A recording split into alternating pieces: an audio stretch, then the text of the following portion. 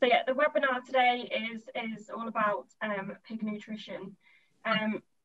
So we've just had some nice introductions there, but yeah, my name is Sharon Southwell, and my colleague Andrew Marriage will be doing the webinar today. So we've got an agenda together.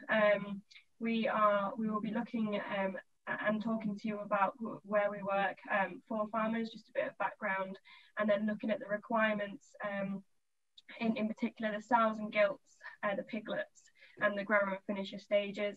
We'll then be going through the daily feed guidelines, that this is in particular with feed intakes and how much would be provided, and then moving on to the water requirement. And then Andrew will be touching on the trace elements included in that feed. And then we'll be looking at the legislations and any co-products associated with that. And then obviously at the end, there's an option for Q&A. So just to start off the webinar, we'll just talk to you a little bit about the 4 farmers. So we have 10 compound feed mills, ranging from Exeter all the way up to Penrith in Scotland. Our head office within the UK is based in Bury St Edmunds. We are a total feed business, so we provide feed solutions to the monogastric division and the ruminant division. The monogastric is pig, poultry, and what we call leisure, which is the game and the pet side. And then on the ruminant side, it's the beef, dairy, and sheep. And we are an international company. We operate in Poland, Germany, Belgium, and the UK, and then our headquarters is in the Netherlands. And the blue spots on the map there indicate where our feed mills are situated.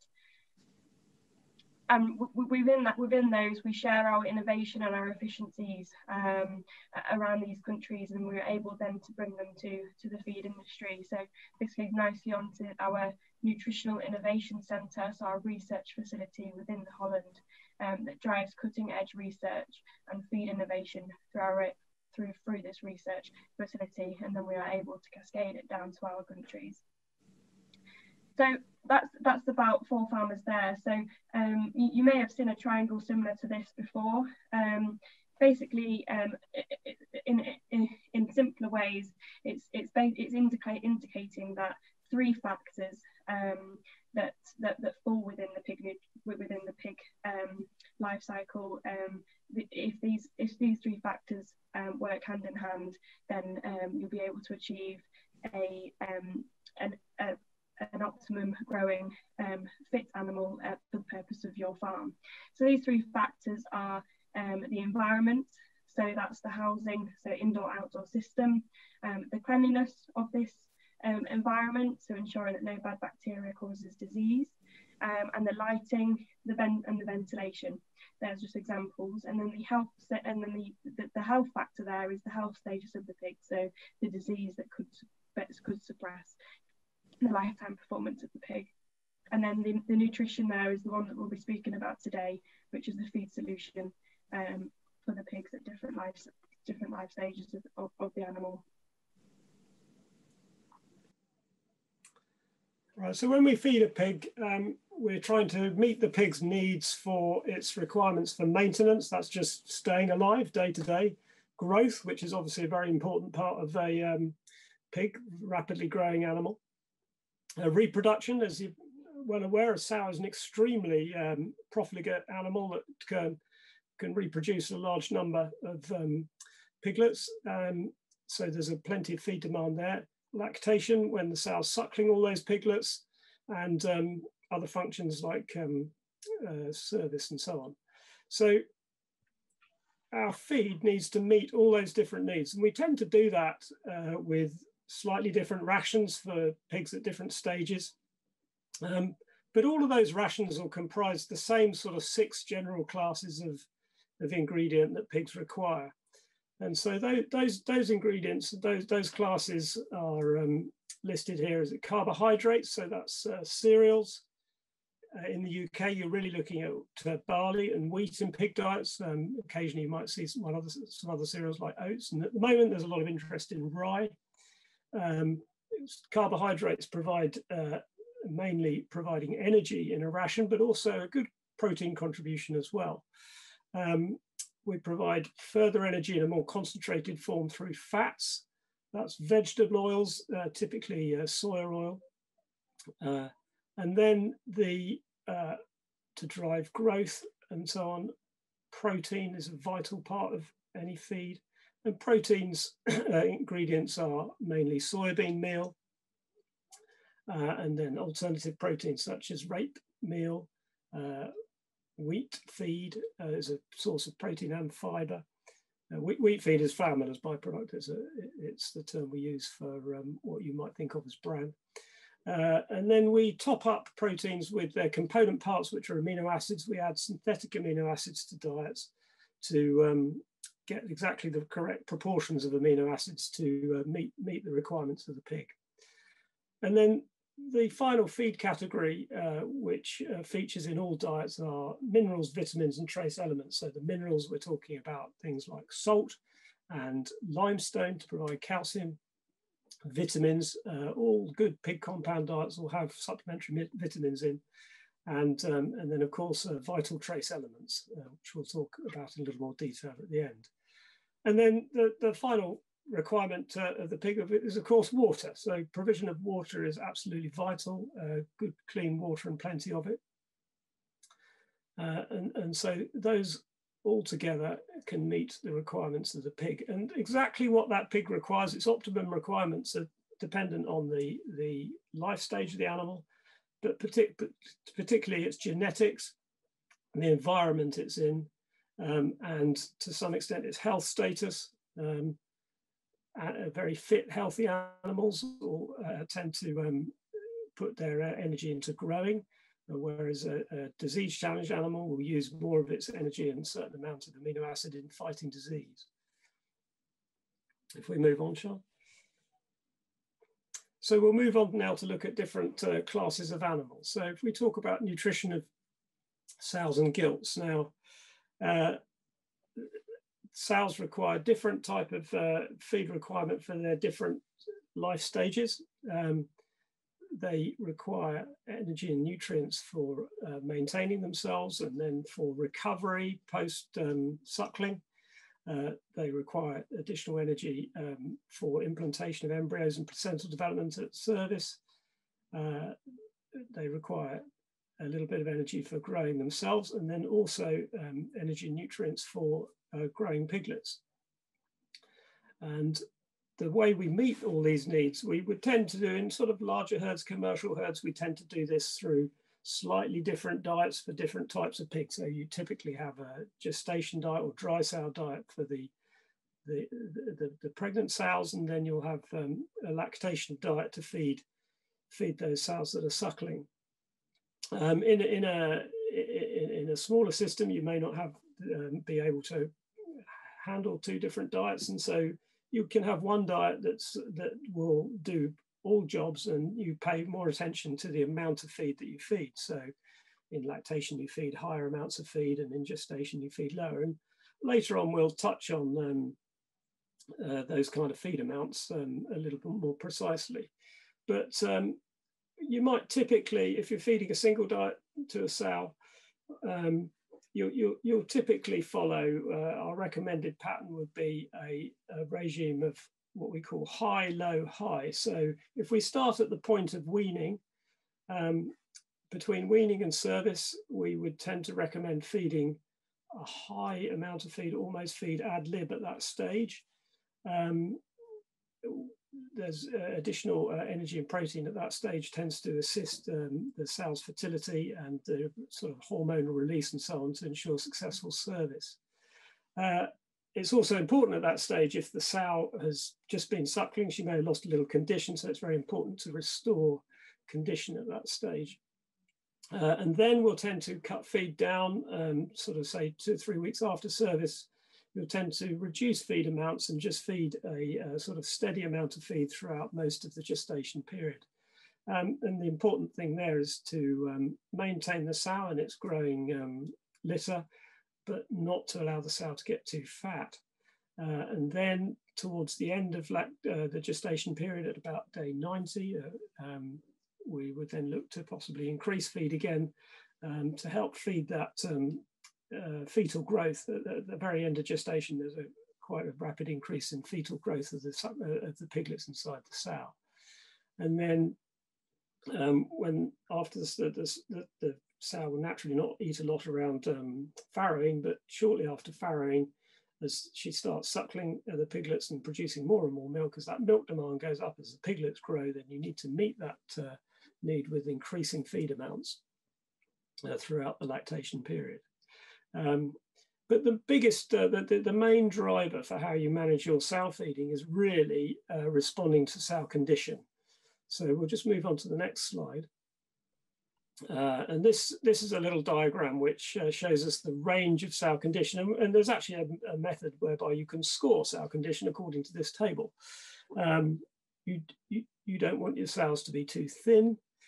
And you definitely don't want to be too fat either. It's very easy to think, oh, I'll have a nice big fat sow, she's fit and healthy and is going to do well. But actually a fat sow will tend to have issues at farrowing, won't be able to farrow big litters as successfully.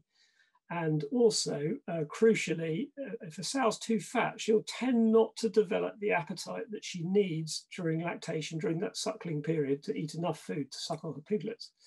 So actually you can get into a downward spiral. If your sow gets too fat, she then doesn't eat enough in lactation. She can lose too much condition and then be hard to get in pig again next time round.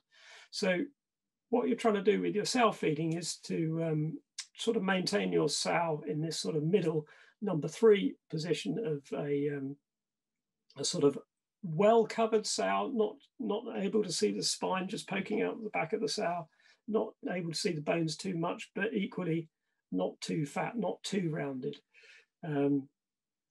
If some sows, will lose condition, particularly if they've had a very big litter or reared some really, really strong piglets, and that's when you need to pay attention to that shortly after weaning, to increase feed amounts and maintain a higher feed amount maybe for a bit longer to restore that condition. And then as you restore it, you then bring the feed back a little bit. When you're feeding sows in at the other end in lactation, you gradually build the feed up. It's important not to, if you just give the sow too much feed, they can then just suddenly go off their feed. They'll sort of gorge and then give up eating, which you don't want. So you sort of need to keep them keen a little bit, but equally build that feed up each day at 1 kilo a day and so on. But Sean will come on to that a little later. So if we now move on to piglets, Sean. Yeah, so from obviously sows and gilts, come piglets. So feeding the sow and the gilt can have a great impact on the pig viability, its development, and the piglet's birth weight and the variation there. So therefore, a requirement to be able to get the feed levels right at the sow stage is essential to enable better piglet's viability and to ensure lifetime performance. But as we all know, piglets do require good quality colostrum from the sow or the gilt, enable to get the piglets their start in life. So this can be achieved and helped by effective gestation lactation diets, as touched on before, to ensure maximum output of colostrum and milk can be consumed and given.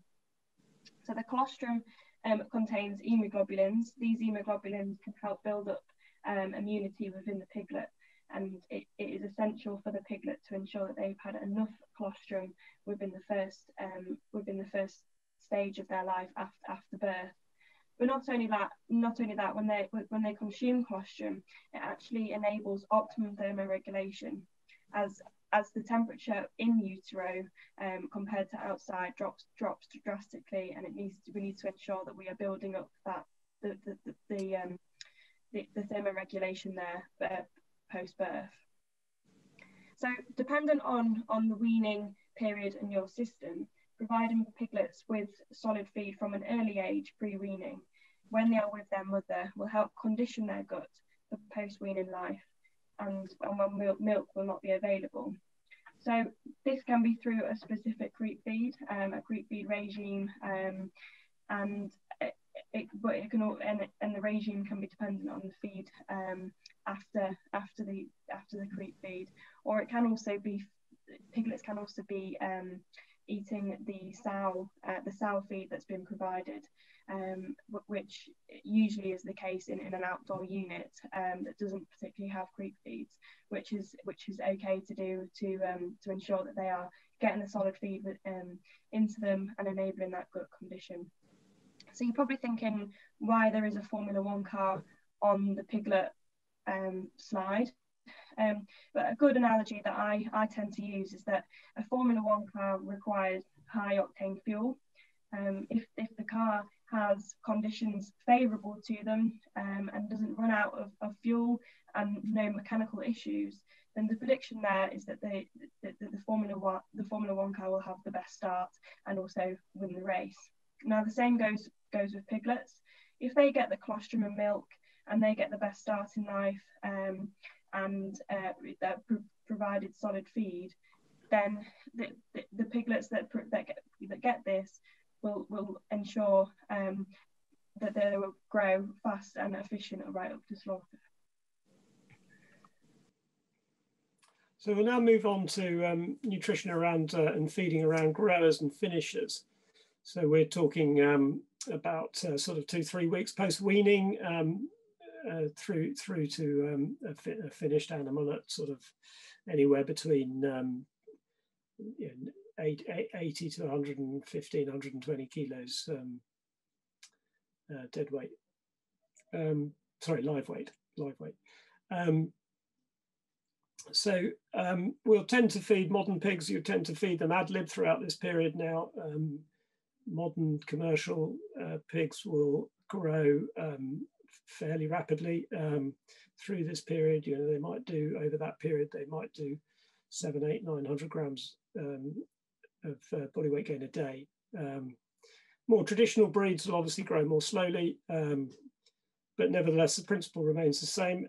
It is possible with more traditional breeds that are genetically going to lay down more fat, that you might be tempted to sort of restrict their feed slightly to prevent them getting too fat. It depends on what sort of animal you're trying to produce for what your market is really. But grower and finisher feeds tend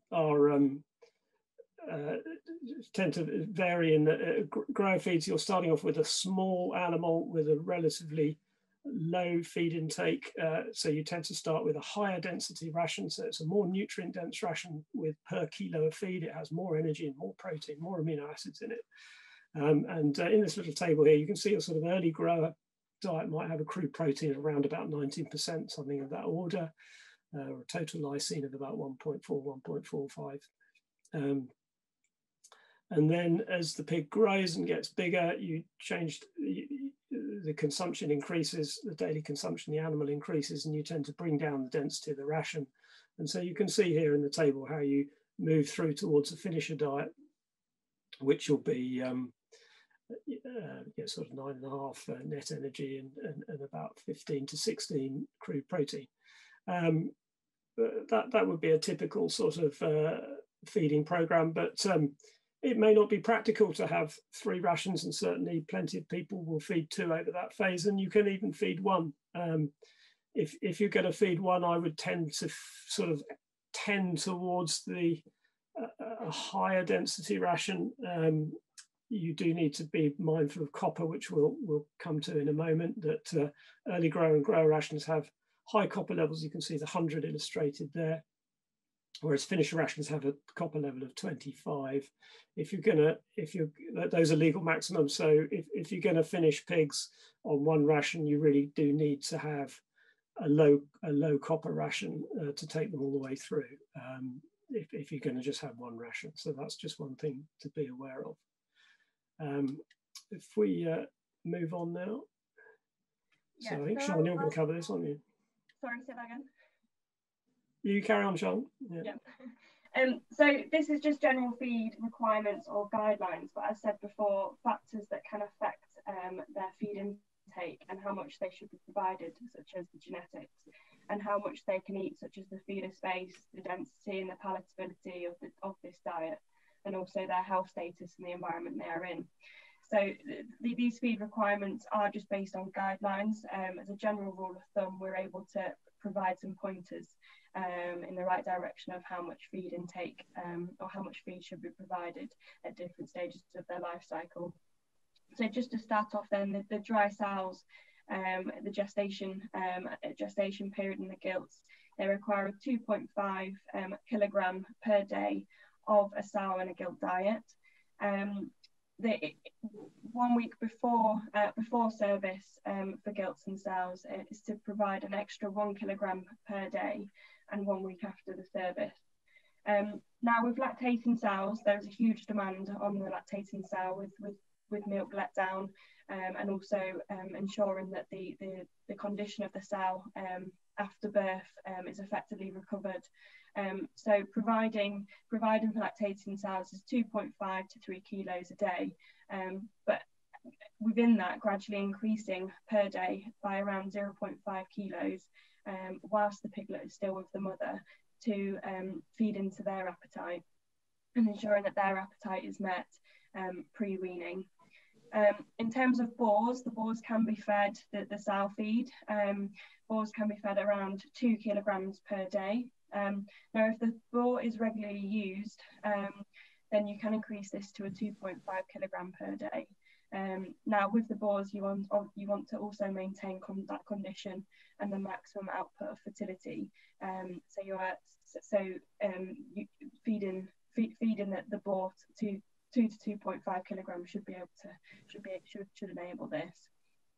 With the piglets, so depending on your weaning age, you provide the creep feed ad lib. Little and often is the general rule of thumb. Now, if the piglet is weaned later, obviously these piglets can be fed a sow and weaner diet, or the sow diet, which will enable them to engage interest and copy their mothers by eating it. So this will be fed when the sows are fed. In terms of the growing and finishing pigs, this is highly dependent on the breed and the genetics of the pigs. So in more commercial herds, you'll find that these pigs, or this stage of their life, they're fed ad lib, so fed to appetite to ensure that efficient growth to slaughter. Now, if you've got more rare breeds, this in particular, there's a precaution there to ensure that we don't lay down too much fat. So restricting the feed intake on there would be essential. So a general guideline for that would be around 2.5 kilograms per day. Is kind of a requirement or a guideline there. So that's daily some feed requirements. So we'll move on to water as a requirement. Now, water is a key ingredient for everyone and every organism, and this is in particular for pigs. It is required for various reasons, but ones in particular is adjusting their body temperature, transporting the nutrients to their body tissues, promoting the production of the milk, and can contribute heavily to the growth and reproduction of the pig. Now, when an animal is sick, this can be a clear indication and can be reflected in its water intake, and therefore a clear indication of the health status of the pig. Now, water should be clean, tested with the flow rates tested too, to ensure that the pigs are getting what they required, and water should be provided to them at all times and not restricted. And this can obviously be provided through troughs or nipple drinkers, and then provide enough space for them to get at the water. Now, as you can see from this table on the screen, this is water requirements at different life stages of the animal. So for one to pick out really from the table is the lactating sows. So that's 25 to more than 50 litres per animal per day. Now, to be able to meet the demand of that pig for maximum output of milk, water helps the production of milk. So if it's restricted, it not only affects the sow, but it also affects the piglets. So water is a key ingredient for pigs to be able to be provided to ensure that the feed intakes are there as well. Over to you, Andrew. Yeah, so I'm just going to touch on one or two trace elements now. Zinc is a trace element that's really important for different functions within the health and production and so on, and growth of the pig, reproduction. It's limited, the amount that you can put in feed is limited by law, but it's been possible, or is possible, to put much higher levels of zinc in for therapeutic use in piglet diets just post weaning. So it's not uncommon that diets from sort of, if pigs are weaned at 4 weeks, sort of 4 to 6 weeks, or just for sort of 4 to 5 weeks, might have a higher therapeutic level of zinc. And we're just flagging up here that has been, that will no longer be allowed under the latest European regulations that are coming through. So in 2022, that option of using therapeutic zinc will no longer be there. It has been, that therapeutic zinc has been very, very effective in controlling post-weaning diarrhea and such things as bowel edema disease. So if you were using high levels of zinc, you need to be thinking about how you're going to cope beyond 2022. You can look at taking it out and thinking about other ways that you can reduce stress at weaning, looking at water treatment, looking really closely at the whole kind of weaning process and how you can make that better for the pig, and you might find that you thrive without high levels of zinc. There are some people that get on perfectly well without zinc. By no means everybody uses high levels of zinc. So, but that is a change in legislation that's coming up on the horizon. Iron's another key trace element to help control disease and maintain health and growth in piglets. It's also required for hemoglobin production, which helps the carrying capacity of oxygen in the blood. Sow's milk's actually deficient in iron, and so it's important that a piglet has access to an alternative source of iron. Pigs outdoors will, through rooting, pick up some iron, get enough iron from soil and so on. But indoor piglets, indoor pigs, piglets do need to be supplemented with iron, and that's usually done orally or injection. So that's just a point there to remember. And then finally, copper.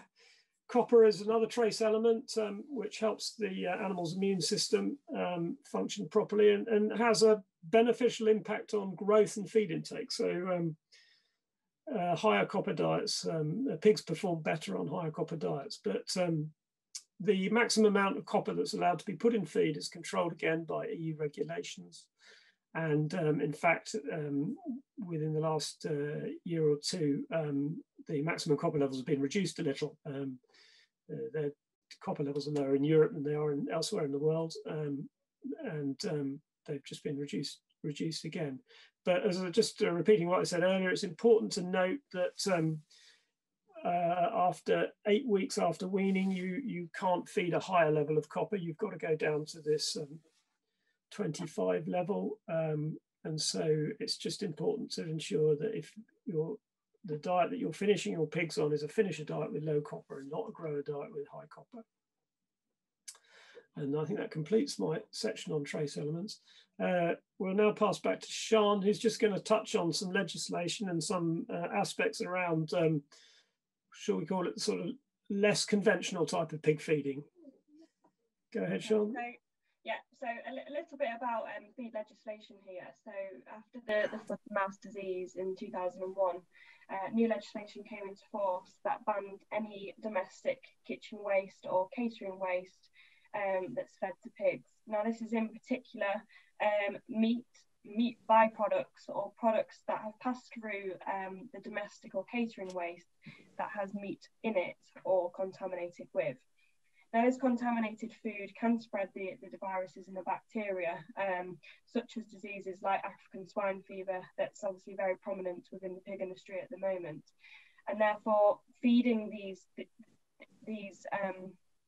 products is illegal, and it's very important not to be able to feed these to your pigs.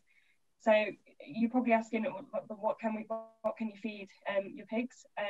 In regards to extra stuff you can feed to your pigs, so that's grains, fruits and vegetables. Obviously, that's not been passed through the domestic or catering waste. Liquid milk or colostrum that's produced on the same farm. Former foodstuffs such as melted fat, but that cannot be the main ingredient and has not been in contact with the domestic or catering waste. So if you don't know where the feed has gone to, or whether it's been contaminated with any meat or meat byproducts, then it's obviously very illegal to do this to your pigs and shouldn't be fed to your pigs. So if that's the case, then your local supplier of feed will be able to provide the feed that's best formulated for the pig. So in terms of using co-products from the human food and drink industry, so there might be a food, like a local food company that's around the corner that can provide or supply waste food that's intended for use in the pig feed industry. Now, using these co-products such as surplus materials from the local food company has to comply with the feed hygiene regulation. So some examples of this is the food and drink manufacturers supplying surplus material. Any retailers that supply surplus material for feed use, such as bakeries, that's any bread waste that comes from that. Food manufacturers selling co-products such as materials generated as part of the food manufacturing process. Drink companies selling co-products such as the brewers and distillers grains, and then any meat and fish processors supplying animal byproducts for the use in pet feed. So that's obviously not the meat that's been passed through the domestic or catering waste. So a take-home message really is to check that your supplier is complying if you're using co-products within your pig feed.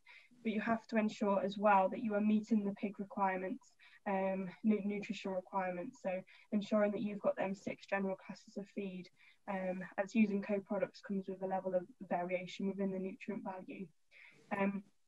So the take-home message there really is check your supplier is complying. So that's the presentation. Yeah, thank you for listening, and I hope that was as informative as possible, and potentially I've got something out of it. So.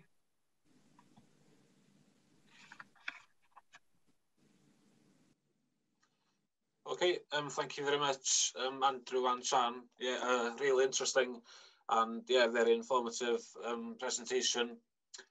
So yeah, we've had a couple of questions come in. So yeah, please send your questions in. Okay, yeah, cheers, Andrew. Sorry, we're running into some technical difficulties here, but I'm sure everything's fine now. Another question that's come in is, I see you recommend 1.1% lysine for growers. I have Berkshires where I finish outside in the summer and in partly open sheds in the winter. Is it the type of feed I should use, or could I use something with a lower specification that would be cheaper?